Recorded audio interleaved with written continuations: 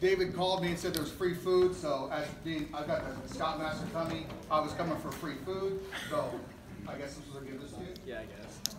So this young man decided to jump in with Pack 586 and be our den chief last year, and we had a rather large den, 16 boys.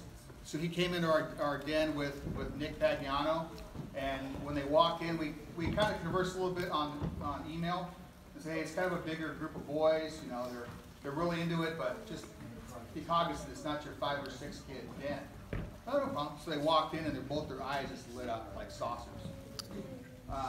Ben really made an impact on the boys. Like I said, we had 16 boys. They went all the way through Tigers, and we lost them in games, but the core group was there. Having 16 boys in a den isn't always that easy to manage, and keeping them motivated, especially when they get to that age where they're just getting ready to transition. You parents definitely know that. As soon as Ben walked into the room, their eyes lit up, and it was so much pressure off myself and the other assistant den leaders, because they had somebody to look up to. They weren't listening to us just ramble on day in and day out.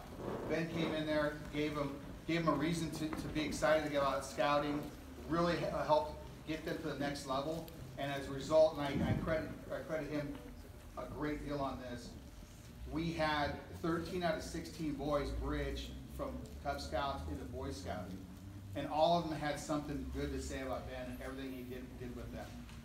I can't thank him enough for everything he's done.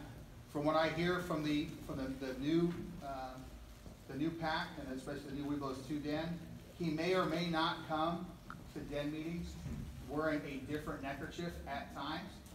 We tried to steal him to come to our troop.